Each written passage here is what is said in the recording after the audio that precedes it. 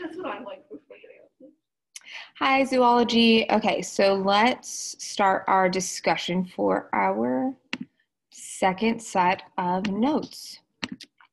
So y'all still had some really great questions, and I appreciate you guys.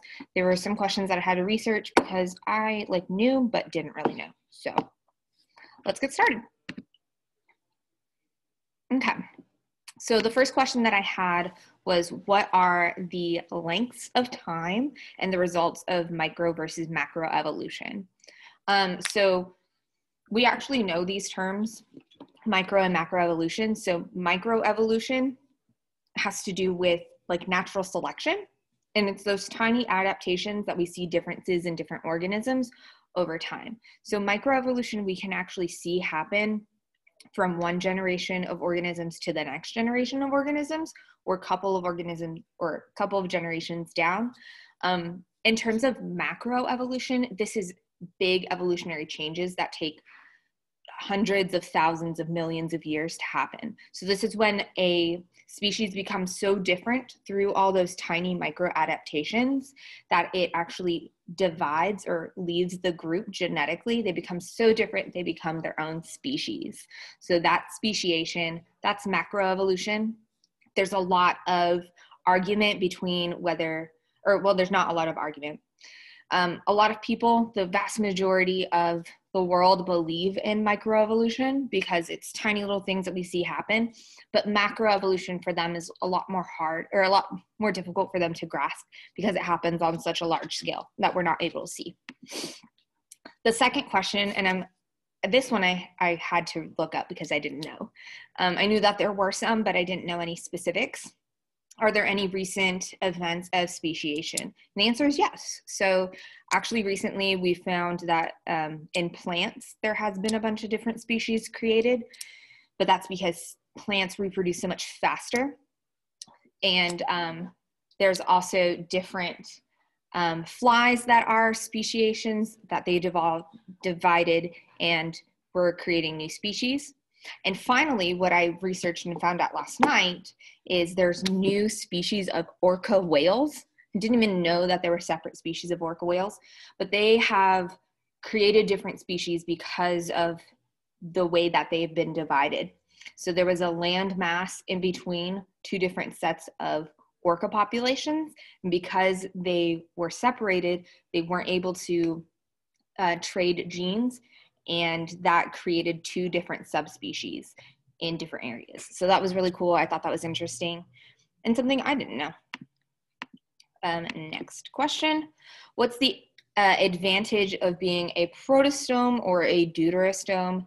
And this one I actually have to type out to let you know. So the reason that we have the differences between protostomes and deuterostomes is the determinate versus indeterminate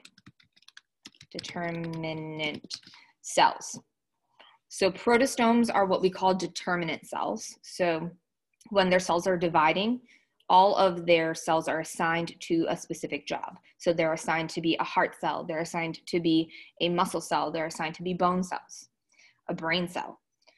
Whereas a deuterostome, they have no determined this is what you're going to be. They all start out as just individual stem cells, and then once it gets further into development, that's when they assign their position. The benefit to this is when we're indeterminate, if we lose a cell during that cell division, like one of them dies, that creature or any of the other cells around it can take its place as that role.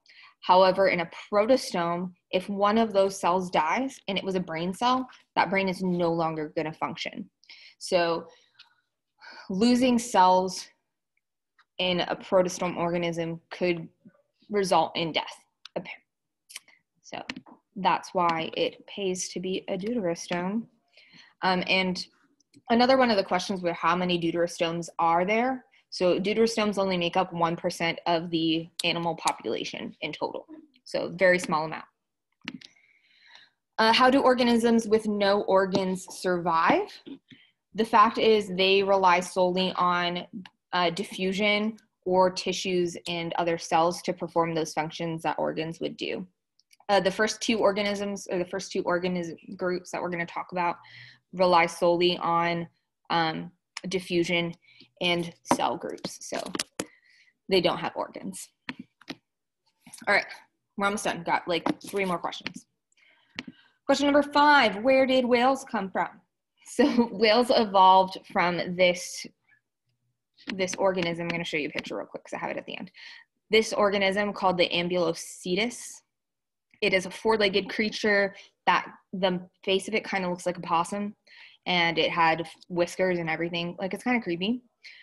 It lived on both land and water, but over time, some of the Ambulocetus organisms just stayed in water and eventually evolved to no longer need the use of their back legs since they were in water, and developed large front flippers. This came from that evolutionary process because it's not random. It is definitely tuned in to what that organism needs or what genes are going to pass on. So when we think about natural selection is just whichever organism can survive and pass on those genes. So if we think about the Arctic tundra and we have brown rabbits and white rabbits, the white rabbits will survive because they blend into the background. Those brown rabbits will die out. But if those same rabbits were in a forest, the white rabbit's going to be easy to show up, so they're not going to live long enough to pass their traits on.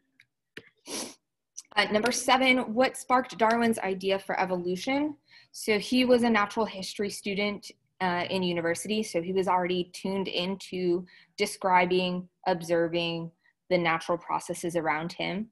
He collected bugs, some beetles and butterflies, and was able to see the differences between all the different species. And when he went on his adventure on the Beetle to the Galapagos Islands, he was then able to distinguish some specific adaptations with finches and their beaks and what they eat, and with tortoises and the neck size that they had compared to what they ate as well. So different adaptations, that's where he started. Then he wrote his book about it when he went back to England. Wallace also wrote a book on natural selection as well. And so and eventually he came to the idea that all organisms start with a common ancestor. The origin of life is what he described it as. And there's a big tree that he drew with them. There was a specific beginning or organism that started off life. And then from there off, we just branched off different ideas. This I want you guys to write down regardless of whether you wrote down anything from what I've just talked about. But evolution, so there's some problems with people believing that evolution replaces an organism that it came from. Like humans came from chimps. So why are there still chimps if humans evolved from them? That's not how it works. It's not one replaces the other. It's now we have just 2 separate groups where this group is now meeting a new need with new evolutionary traits.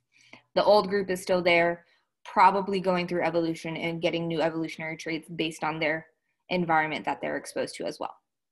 So that is our evolution discussion, and I hope you guys learned a lot, and I'll see you guys again real soon. Bye. Woo, I did it.